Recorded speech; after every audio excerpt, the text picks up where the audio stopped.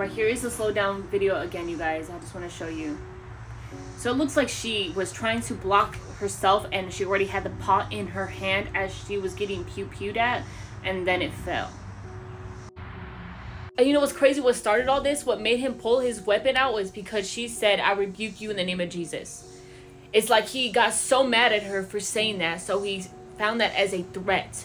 And then you can hear her saying, "I'm sorry," and then she starts ducking while holding the pot in her hand, and that's where you see it look like, you know, what people are thinking, that she threw it. When in reality, it's more like she was ducking, trying to get away from an officer that was pointing a firearm right at her face. And then he had the audacity to go around the counter, and she was already on the floor ducking, and that's when he fired his firearm. That's when he decided, when she's already ducking on the floor.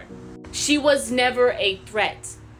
It was just also the fact that he said, just let her be. Let her be. If you guys want to watch that part of the video, was like after he took her life and she's struggling to take breaths, you can hear him just say, just let her be. There's nothing we could do about it. Yes, there is. If she has a chance to live, give her that chance at rendering aid to her immediately. But you guys didn't. It took you guys like 3 minutes to finally render aid to her, but it was already too late. You can hear her on the body cam footage gasping for air, struggling to breathe, when you guys could have at least tried to help her, and you didn't. It shouldn't have even happened.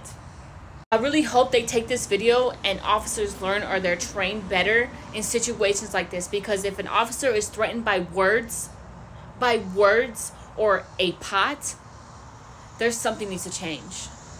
Let me know what you guys think in the comments, and I'll keep you guys updated, and I'll really pray that Sonya gets the justice that she deserves.